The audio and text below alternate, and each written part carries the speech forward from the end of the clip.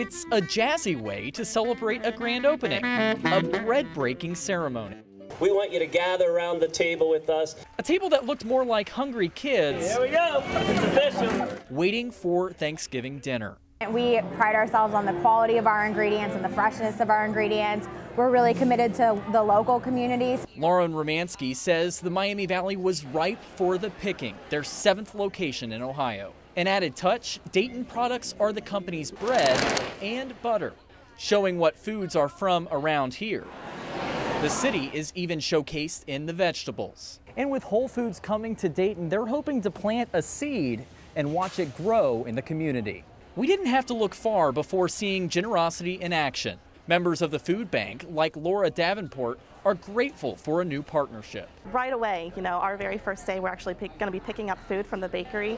And she tells us the need is always present, with more than 130,000 people in the Miami Valley being food insecure. The partnership will give healthy alternatives to those who wouldn't normally have the option. It's just so good for our clients who need healthy food on their tables. Whole Foods is pitching in to other not-for-profit organizations like Homeful and On the Rise, as they'll receive a nickel every time one of those recyclable bags are used.